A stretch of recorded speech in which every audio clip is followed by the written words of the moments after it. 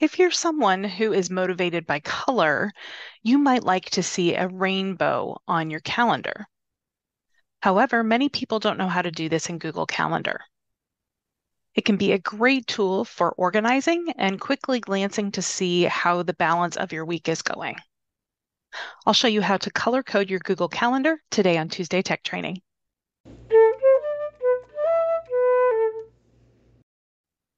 Hello, and welcome to Tuesday Tech Training. My name is Jennifer Stewart. I'm the owner of Gateway Productivity, and I'm a tech and productivity trainer.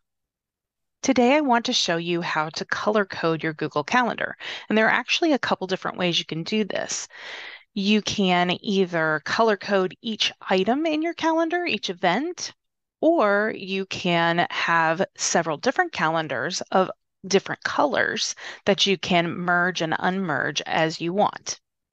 There are multiple different reasons you might want to color code your calendar. If you're motivated by color like I am, you might enjoy seeing a rainbow of colors on your calendar, and that also then reflects that it's a fairly balanced calendar. You have a lot of things going on. Or you might use color coding on your calendar just for a few specific things so that you can see when the most important meetings are coming, or making sure that you have enough clients or enough sales. And if you choose to use multiple calendars, you might color code those calendars and turn them on and off depending on whether this is a work item or a personal item, or maybe you have a calendar for an entire project, and those each can be different colors so that they stand out in your calendar.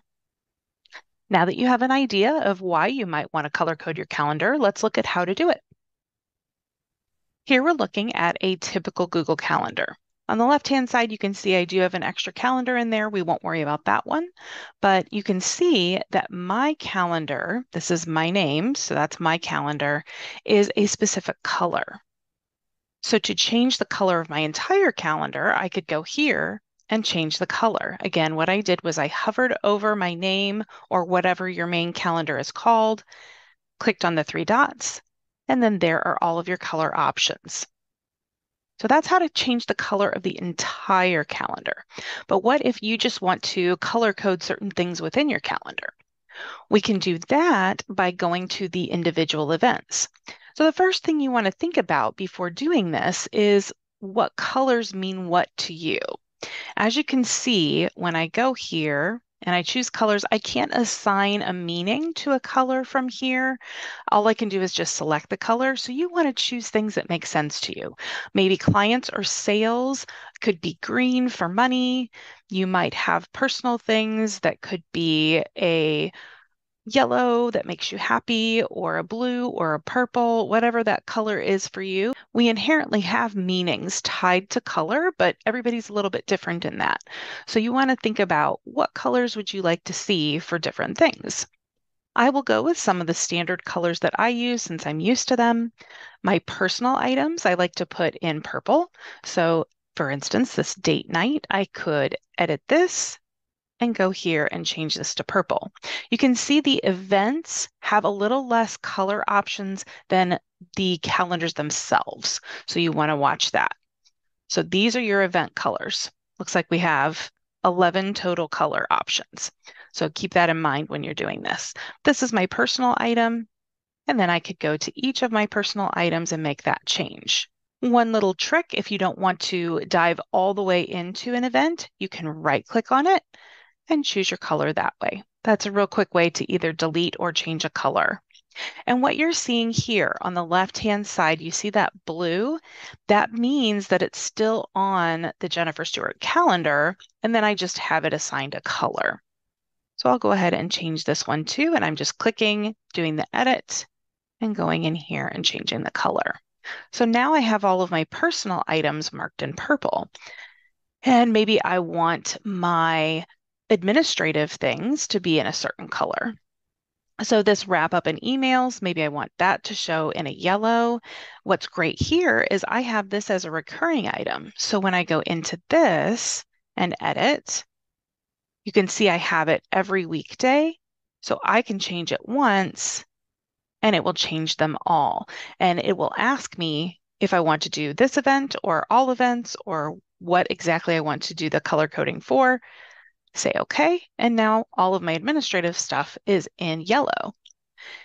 And then maybe you have a situation where you have a project that you're working on and you want that to show up in a specific color. You can see I have this Grady project showing up several times. So again, I'm going to do my quick right click and it will make the Grady project orange. And I can very quickly go through here. And so you can see the type of thing that you might want to do. Maybe these meetings with Bob, maybe Bob's a client, and I could put those in the green. So you can see you start to get that rainbow pretty quickly. And as I said at the beginning of the video, some of you may get overwhelmed by too many colors. And so you just want to pick 2 or 3. And that way, and you can always leave things. You can see I have the daily huddle and some of these other meetings left in the blue. That's the natural color for the calendar. And that's no problem. You can absolutely do that. Maybe that color means something specific to you as well. But you can do as little or as much as you want. If you just want a few things to stand out, you could color code those. Or if you're like me and you like to see a rainbow, you could do something like this. So that's one way to color code your calendar. Are you learning something new from this video and you'd like to see more videos? If so, you can click the subscribe button that's below this video. Once you do that, you'll see a bell icon. If you click the bell icon, then you will receive notifications each time a new video is posted. Another way is to have several calendars. And you can do that by going over here where it says other calendars. You should see a plus sign. Click the plus sign and create new calendar. And so this calendar can be whatever you want. Maybe that one under your name is tied to your work. And so we'll have that be the work calendar inherently. And so then this is going to be my personal calendar. I can create that calendar. I can even choose to share that with my family and friends if I want to. And then we can go back. And now it takes it a second, but it shows up. Now, I don't like that color at all. That's just not something that I love. So I'm going to go in here like we talked about before, and I'm going to make my personal calendar purple. And then automatically everything will show up in purple on that. I can even choose to take my main calendar that I'm looking at now, and I could pull these items and change the calendar that they live on. So I can go here. The calendar they live on is right here in the middle, and I could change that over to personal. I could save that, and you can see that blue mark went away, and I don't see a purple mark because I already had it marked as purple, and the calendar is purple. So that all went together to make it fully purple. And so I can do that on each of these. Now, this one you will have to go in and edit to make the change, but we can move these items over. We'll just do this real quick so you can see this in action. Move those over to personal. Now what I have the option to do is I can uncheck my personal calendar and those things will disappear from my calendar. So if I have people looking at my calendar frequently and I don't want them to see my personal items, you can absolutely do it this way. So I could have a personal calendar. Another way to use this might be to create an ideal schedule calendar. And that way you can build it the way that you would like your ideal schedule to be. And as you get closer and closer to that, you can turn that on and off to see how things are going. So let's do a quick version of this. Okay, and once I've created that ideal schedule, I can again change that to whatever color I want. I'm going to make that cherry blossoms so that it sticks out. And I'm going to work on just the ideal schedule. So if I want to do that, I can turn everything else off.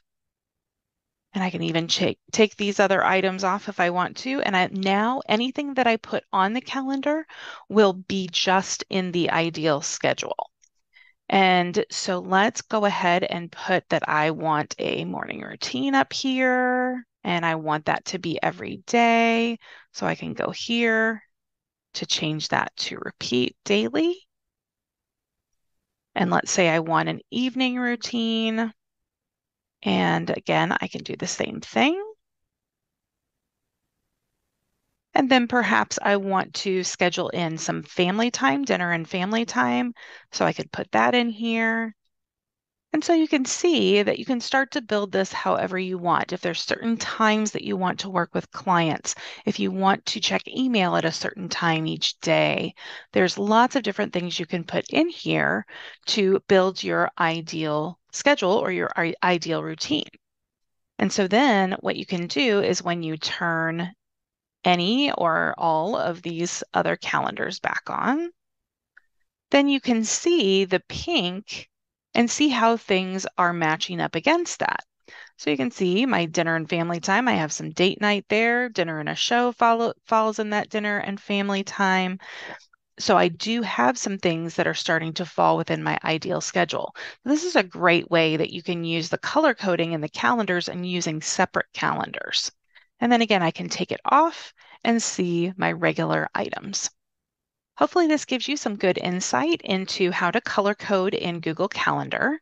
And again, the ways you might use this are numerous.